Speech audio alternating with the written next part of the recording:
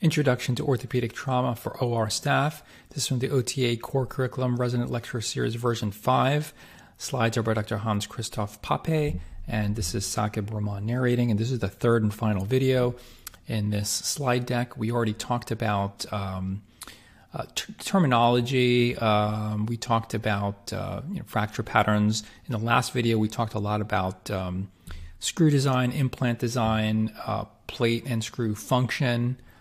So a lot about implants, and now we're going to talk a little bit more about X-rays, and then how we put everything together with imaging and fracture fixation. So I'm going to talk about alignment, bones, cartilage, soft tissue, the ABCs of X-rays. So alignment. Most joints have oftentimes two fairly congruent joint surfaces. If you think of the knee, for example, you have the distal femur and the proximal tibia. They're supposed to be congruent, or and if they're not, we would say there's malalignment, for example, because they're not congruent, they're not aligned properly. Most joints in the extremities have that sort of convex ball side, for instance, like the distal femur, and the concave cup side, like the proximal tibia, or for instance, the proximal femur and the acetabulum cup. So if we think of that example, when there's anatomic alignment, that ball of the femoral head is centered in the cup. So subluxation is when one joint surface in relation to the other side is displaced. So there's partial loss of continuity. So it's like that joint is not fully dislocated, but it's not congruent either. So it's on its way potentially to being dislocated, or partially dislocated, and we call that subluxed. As opposed to dislocated means that there's a complete loss of continuity of the joint surface. So, for example, here's some ankle subluxation. You could argue there is still some continuity of the tibia and the talus here, right? And the talus is not like sitting all the way back here, for example. That happens sometimes with certain ankle injuries. But this is also not normal, right? This is supposed to be in contact with this here fully. And you can see here, ankle has been congruently reduced and stabilized, and a plate and screws was used to maintain this. You can see the fibula was fixed, and there are multiple screws actually holding the fibula to the tibia in order to, in part, make sure that this relationship is all congruent. Here's an example in the midfoot, or what we call Lisfranc injuries, where the Lisfranc joints are dislocated completely, right? There's no part of any joint that's in continuity with its opposite articular side. And this is a little more complicated to see here if you're not used to looking at these, but this is a midfoot dislocation. Here we can now see, at least on one view, that those joint surfaces have been reduced in some kind of congruity and stabilized with wires. Here's a knee dislocation where you can hopefully identify here. The proximal tibia is here, the femur is here. This is completely dislocated. You can see the femur is like behind the tibia completely. So this is not just sublux, it's completely dislocated. And this, by the way, is a very dangerous problem. This is a risk for arterial injury. Here is a subtalar dislocation. Right, so the ankle is actually reduced, but the subtalar joint is not. So this is a subtalar dislocation. Diastasis is a term you may hear us use frequently for something like the pelvis, right? So it's a displacement of one joint surface relative to the other in a slightly movable or synarthrodial joint. So when you have this like widening here in the pubic symphysis, we often will maybe say there's diastasis. Some people will also say dislocation, but when there's sort of this widening here in the joint like that, we may use that term. And in this case, the diastasis has been reduced and then stabilized with the plate. And you can see posteriorly there are also some iliosacral screws. So radiographic abnormalities in the bone usually fall into one of the following categories. So either there's an abnormality in radio opacity, right, determined by bone density. So we may see a lucency or an increase in bone opacity indicates like sclerosis, or there's more density.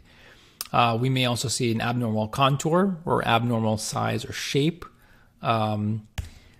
So if you are concerned about you're seeing a lucency, that could indicate a fracture, right? So a lot of times on fluoroscopic imaging, intraoperatively, we're looking at something and we realize that looks like a lucency. Maybe we didn't see that before. That's because we're worried there's maybe a fracture that's propagating beyond where we thought the fracture ended. Focal lucencies can, like just a little round area of lucency, could be a tumor, infection, a bone cyst. Very diffuse lucencies that are much more widespread could be an endocrine problem, metabolic problem, could be a tumor. So let's look at some x-rays and talk about fractures and fixation. So here's an example of an iliac wing fracture, and a lot of orthopedic conditions, you can use symmetry as a guide. So we look at the other side, and that does not look right.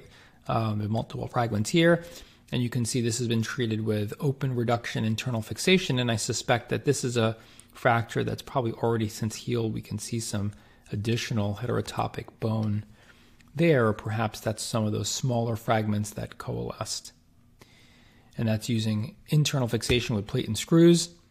Here's a tibia pilon fracture involving the joint surface and the distal tibia.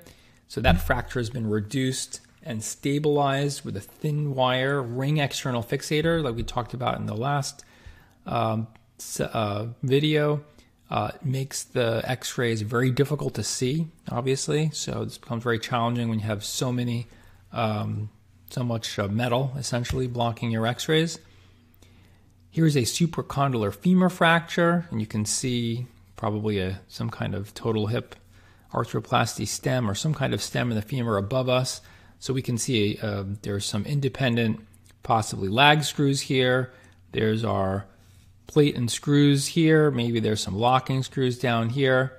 And then we can see, it looks like there's a cable here too, right? So a lot of different implants being used to fix this fracture. Tibial plateau fractures. This is where you can have a depression here, perhaps that we talked about in the first video, where there's a joint depression where the distal femur falls into this and creates this kind of a pothole. Also this widening of the condyle and lots of comminution here as well.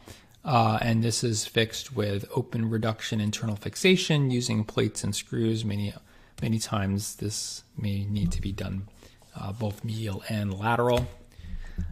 Here's an example of a proximal humerus fracture that you can see that was fixed with a locking plate and screws. And you can see that this is an example where the fixation has not held the reduction, as you can see here.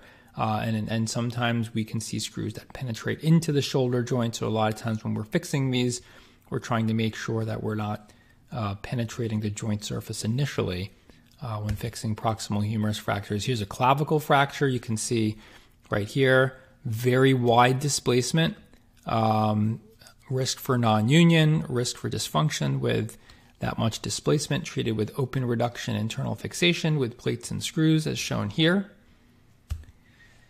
Here's an example of a trimalleolar ankle fracture. So there's a medial malleolus, right? There's a lateral malleolus fracture. Sometimes you don't see it so well in the AP. And then what we can also recognize here, it looks like there's a posterior malleolar fracture also. So this is one of the common fractures you'll see is a trimalleolar ankle fracture, and that is fixed with, you can see some partially threaded screws here, probably acting in lag technique. You can see some additional lag screws here, another lag screw here. This is probably a neutralization plate and screws on the fibula here. So a lot of the terminology we talked about in the last video, you should be able to apply to describing what was done here. Here's a humeral shaft fracture treated with open reduction internal fixation. Here you can see there are two plates being utilized. So to summarize our last three videos, We're working with implants. We're trying to avoid contamination even more so than in soft tissue cases. So working under sterile conditions requires a lot of care, communication, and a little extra special attention to sterile technique, especially because things get very crowded in the room and you have to be even more careful than usual for that reason as well. We talked about bone biology. Bone has metabolic and mechanical roles. We talked about fracture healing a little bit. And we talked about the ABCs of how to understand basic fracture interpretation. We talked about implants, a lot about screw and plate design, and the different types of implants that you may see used. And we went through some x-rays to understand how fractures can be fixed. There's some references I'll leave up here if you want to look a little bit further on orthopedic surgery and orthopedic trauma surgery in the operating room. Thank you very much.